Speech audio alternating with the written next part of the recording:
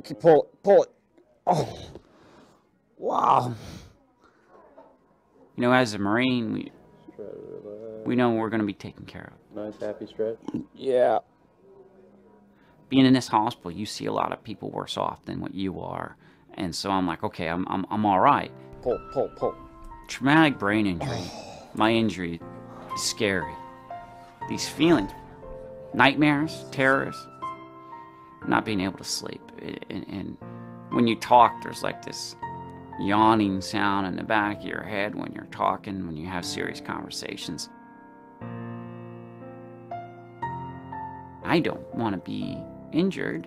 Nobody wants to have something that's going to stick with them for the rest of their life. And a lot, you know, you fear and you fight through it and you try to make it work the best you can.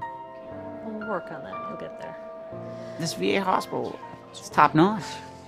They have doctors here that are on the dime, that talk to you, specialize in getting your problem solved, and take the time. And they're there. They're there every second of every minute that you need them. And they're very, they're very persistent about it. They're making sure that you're okay, to take care of what's wrong with you. I found that most of my words and most of my feelings and most of my emotions are fought with through therapy.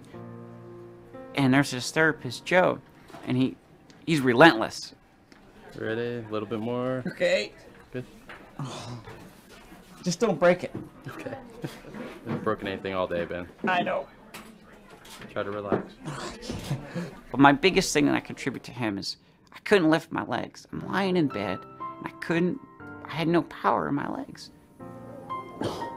And slowly, after weeks and weeks of him just lifting my leg up and me holding it. And he's like, you're doing good, you're doing good. And then I'm like, this guy's crazy because I can't feel nothing.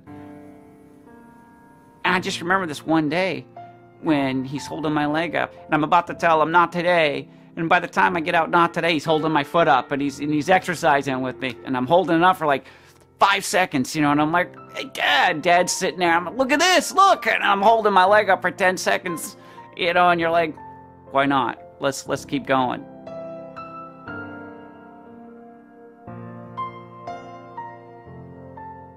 He's been my confidant when I've had my hardest days, my hardest times. You know, you need that person to talk to. I mean, it's been him. A lot of people in my job wonder how their family's going to take things. You're a father, you're a husband. That's tough. This wasn't my first combat deployment.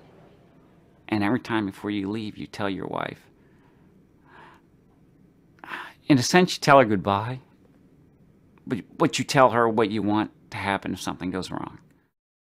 And so when she showed up here at the hospitals and was traveling with me, she had everything taken care of to where she was in charge.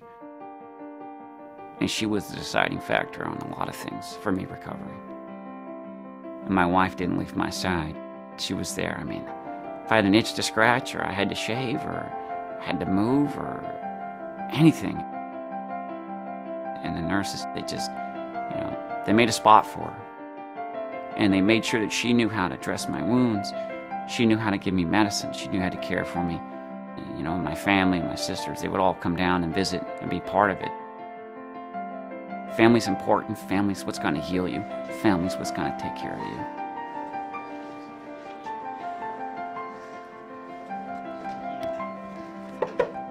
Dad around? Watch this, Moo. Watch. Watch me fall on my tail end. No, you won't. Watch this, babe. Oh my God.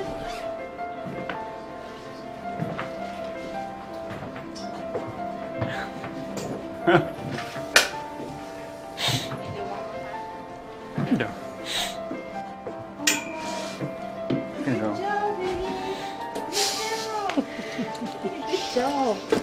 You're a patient here for so long, then you go back to your family. Let's go. He's gone. And you have to make your injuries in your life. You have to continue with your life to make it work. David was asking me what, you know, where am I? Where am I in my life now is basically what he was asking. And The recreation therapist says, what did he do? You know, and I said, well, he was a rock climber. Well, then let's see if we can get that done. My reaction was, they're going to do what? They were going to let David go rock climbing.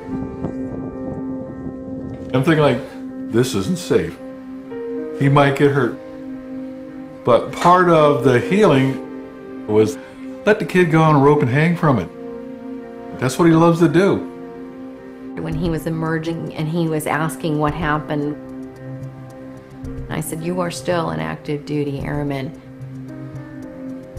And you are still serving your country through your cooperation and your hard work through therapy. Because the men and women who are coming off the desert with TBIs will benefit from what they learned from you. And he gave me a thumbs up.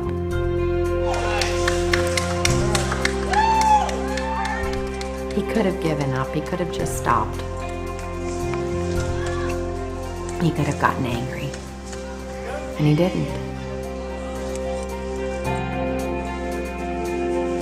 And the day that I went to the gym and saw him do that, and he's grinning, you know, from ear to ear and just having a blast at it and stuff like, you know, this is good. This is not a shot in medicine and drugs and stuff.